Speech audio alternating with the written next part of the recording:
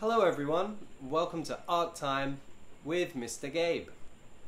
I hope that you're all doing well at home and you're adjusting to life as it is right now. I'll be showing you how to do some quick sketches of animals, lots of different kinds of animals, and it will also make use of the mark making techniques that we've been learning in class too. Alright, now the first thing that you're going to need is a piece of paper.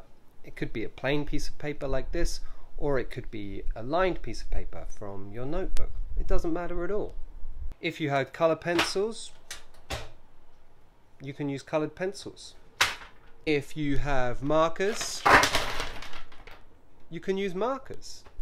If all you have is a pencil, then that's fine too. I always like it when pencils or markers have the names of the colours written on them. This one you see isn't just orange, it's a golden nugget, or has even Spanish or French there too, pepita de oro, or let's say pepite d'or. So we're going to have a golden nugget colour for our first animal. What's that animal going to be? We're going to start simple with a little fish. The first shape you will need for this little fish is like the letter D. There's the letter D, a capital letter D I should say, and we're going to colour that in. You can go fast or slow, it's up to you. We're going to add a triangle to the back of our fish here, and then we're going to add another triangle. Can you guess where the second triangle is going to go?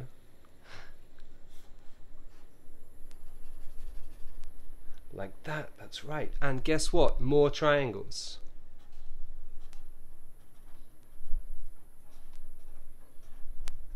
If you've coloured your fish in fast, like I have, you can draw lines going the other way too. And this actually has quite a nice effect.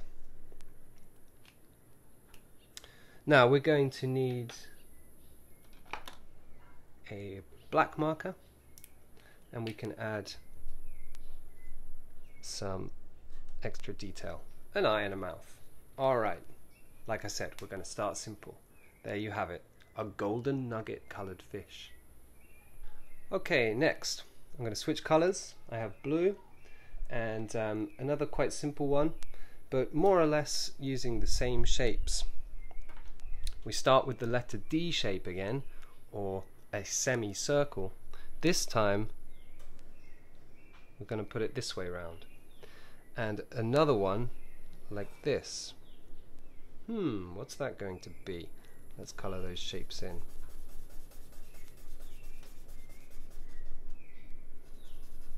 Oh, I almost made a mistake. We add a circle just here. I was trying to go too fast. Now we put triangles. Can you see what it's going to be? Can you tell what it is yet? Another triangle here for the tail, of course. I'm sure you can see now, and it needs some stick legs and an eye. We could use another colour for the eye. Let's go back to the golden nugget. Excellent, there we go.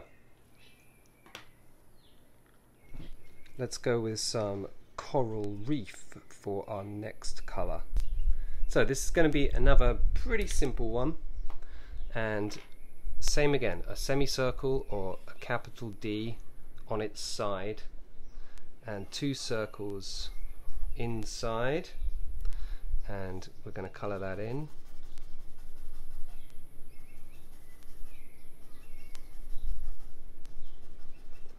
You can be much more careful with your colouring if you want to. I'm going to do the same as I did for the little fish here, and go the other way too. Special name for that technique, it is called cross hatching, just in case you were wondering. Alright, so what's this thing going to turn into? Maybe you can tell with the next thing I add. Some squiggly lines. How many squiggly lines?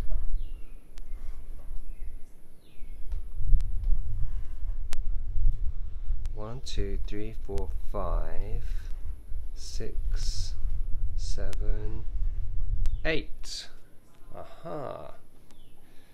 It's an octopus, of course. But not just any old octopus. A mean octopus. Okay, so I'm going to switch to coloured pencils this time. And we're going to work a little... Oh, there's a little ant. There's an ant on my paper.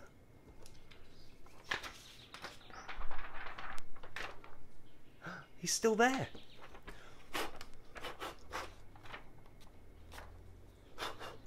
Okay, he's gone now. Yes, so coloured pencils, just to show you what it looks like with coloured pencils. They're of course different from markers.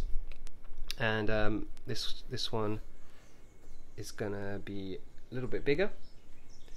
You can change the size of any of these animals. You could make them really small, or you could try and make them fill the whole page. Okay, so we start with a triangle, and also there a second triangle underneath. What does that look like?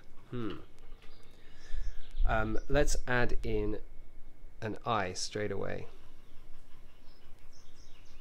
A big yellow eye. And then another triangle here. Alright, now this should all be coloured in.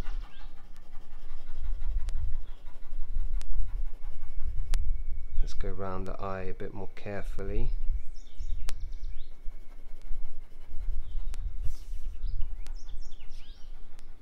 That's the cool thing about pencils, is they have a really different effect to the marker, don't they? You can press harder or softer to get different textures. And yeah, let's go in different directions too. What does this look like to you?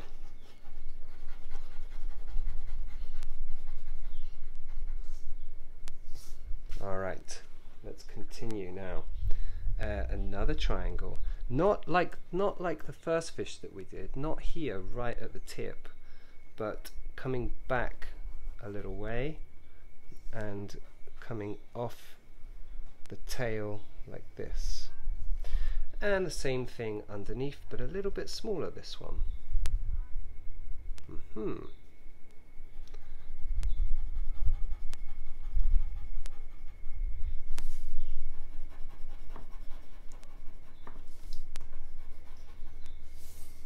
Yeah. Now we need some more triangles. Kind of a big one here, and sort of a big one there, and a small one here, and a small one here. Who knows what kind of fish this is? Let's see. If you're not sure yet, let's put in the last touch here. Just gonna finish off the head. Yes, let's put in the last little detail here, and then maybe you'll know what it is. Great white shark. Wow. Now, if all you have at home is just a pencil, let me show you one with just a pencil so you can see how it looks like. I'm going to turn the paper this way this time. Seems to make sense for this one, and let's do it real big. We start with a rectangle this time, and we're going to put a circle going across the rectangle and two smaller circles either side like that. What's that going to be? We're going to do a curving line here, a circle here, and two little circles, or dots maybe here and here. And we're going to carry on with some like rectangular shapes. Well, actually that's not a rectangle, it's just a kind of straight shape. A rectangle has to have 4 sides. How many sides do these shapes have? 1, 2, 3, 4, 5, 6. 6-sided shape, what's that called? It's called a hexagon.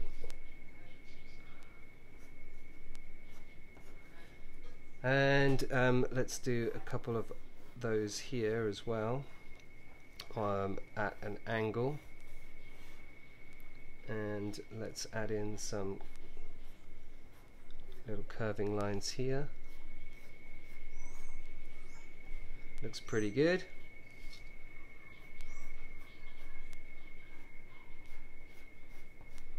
There we have it. A gorilla or a chimpanzee, something like that. Maybe a bear. I'm not really sure what this one is. You can keep it a happy bear or a happy chimp, or just like the octopus, you can make it into a mean chimp, just like that. With a pencil, obviously with a pencil you don't have the option of colours, but here you can add in some furry lines like this.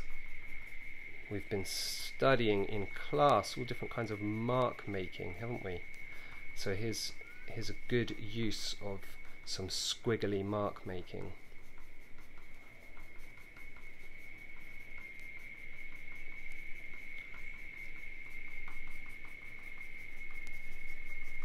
And you know, it's okay if you kind of go outside the lines here as well, isn't it? Because, well, some of the fur would come outside of the lines, wouldn't they?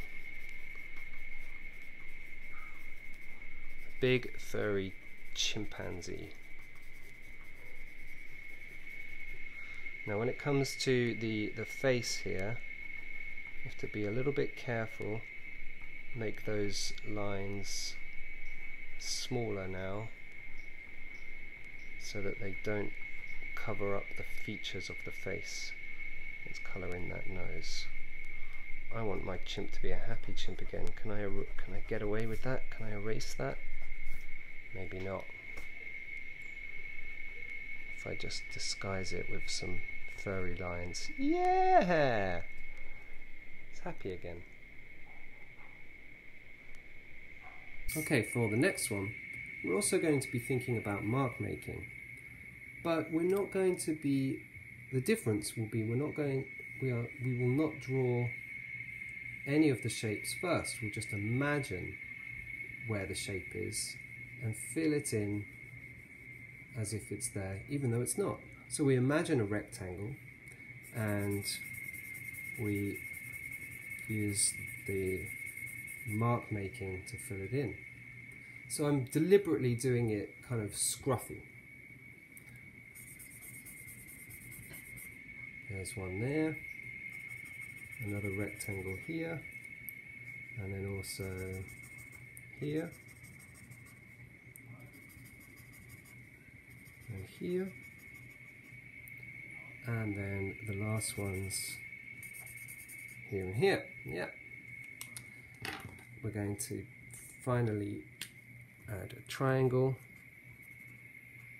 and there we go, a scruffy dog. Here's another one with just a pencil, and we're going to start with those semicircles, and it's sort of a little trickier here in a way. We're going to use letter M shapes, 2 letter M's underneath the semicircles like that. Then we're going to do 2 letter M's above, and these ones touch. Does that make sense? They touch here in the middle. Now we're going to make these ones touch as well with an extra little triangle shape, an extra little V shape there.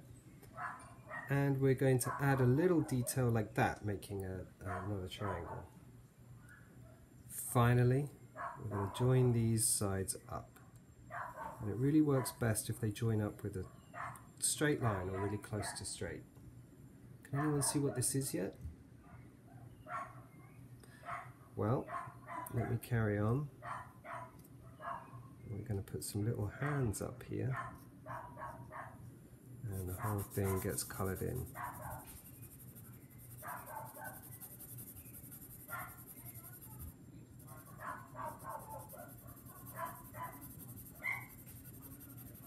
And that little piece too gets coloured in.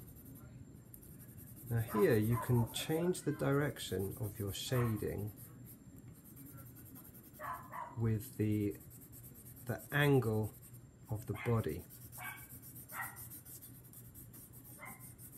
There we have it. It's a spooky bat. Looks quite good if you add some extra shading under the eyes, this one.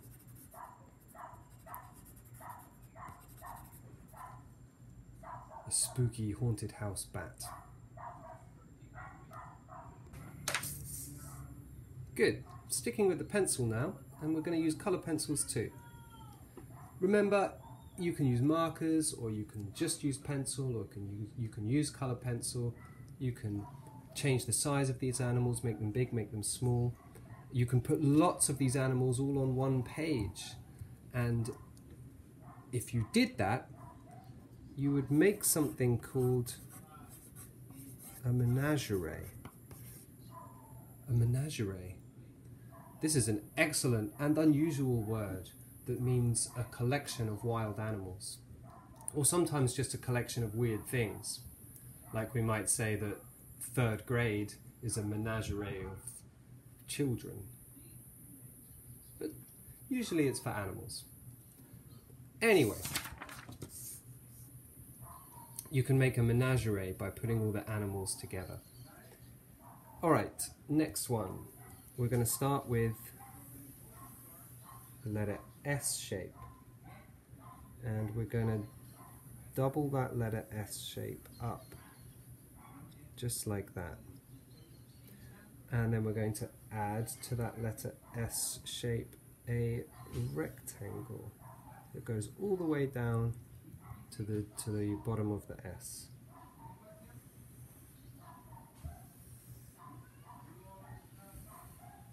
And we're just going to put in the semicircle shape there at the back, and another semicircle shape here that is not going all the way to the bottom, this one, to about here, and is not as skinny, not as slim as this semicircle, but a bit wider. We're going to join that shape like that, and just add a little triangle here too. What is this animal? I expect some of you can tell, can't you? Let's add in some legs.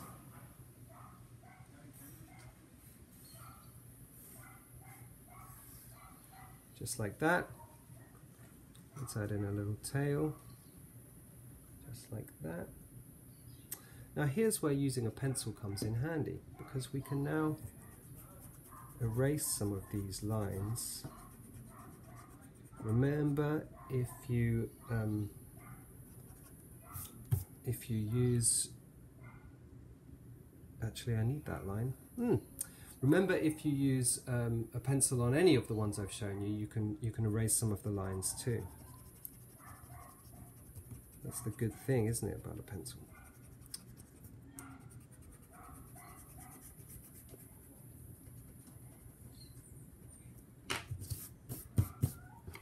Alright. Now let's do something a little bit different with this one.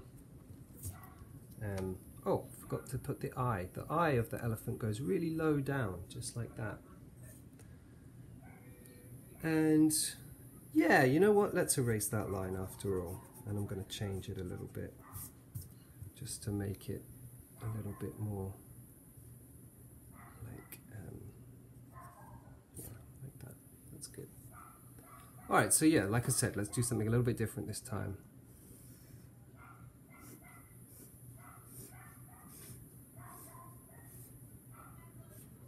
It's going to be an elephant with pants on. These pencils, I've used these ones a lot, so they're kind of short, aren't they? blue and orange. Stripy pants.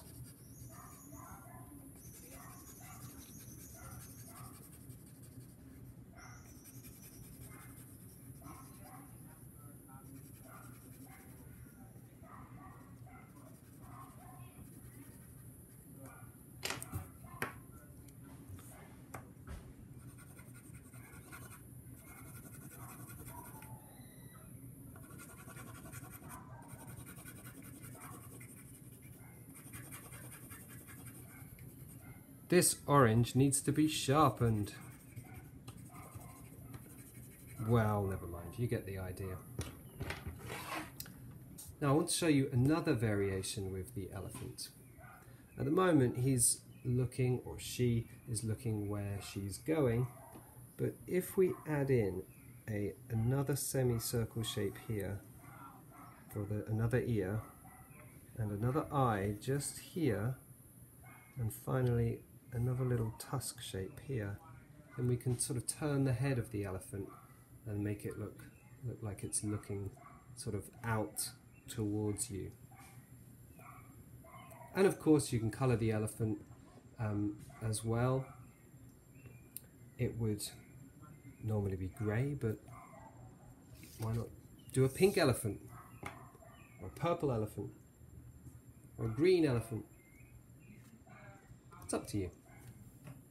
Okay, now I'm switching back to the page in this orientation, and markers as well. Switching back to markers, we're going to use two colours, orange and brown, or tangerine and mahogany. So we begin with a rectangle, not too big, in the centre of the page, and then a really big triangle like that, a small triangle at the top of that one, and some long triangles here too.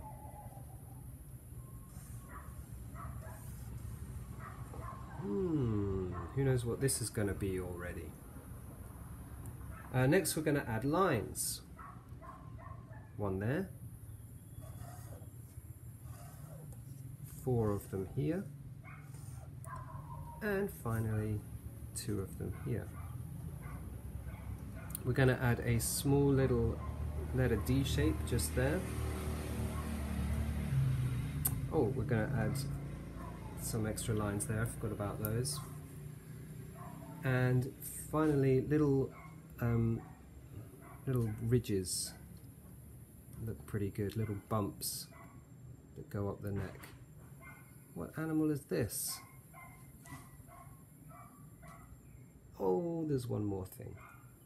I'm just going to put in a little semicircle like that too. That just finishes off the head for now. I'm forgetting everything this time. Little bumps. It's a giraffe, of course. They have kind of knobbly antlers. Okay, so let's colour that one in.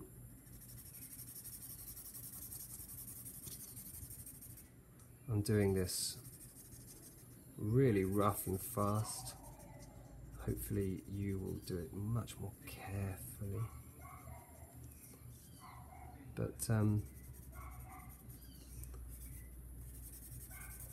you get the idea, like this.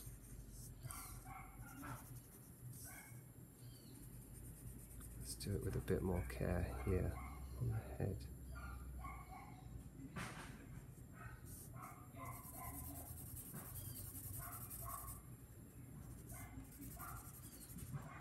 That's it.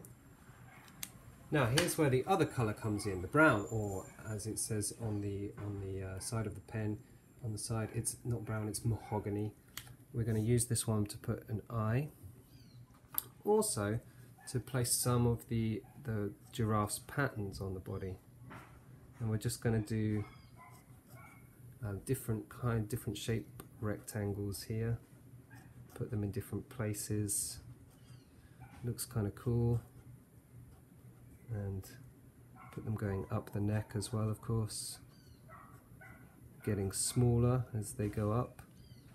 Don't have to do the whole body.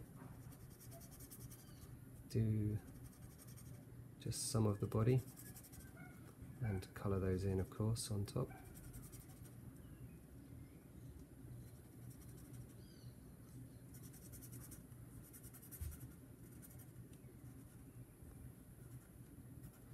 There it is. That's the last animal. It's a giraffe, of course.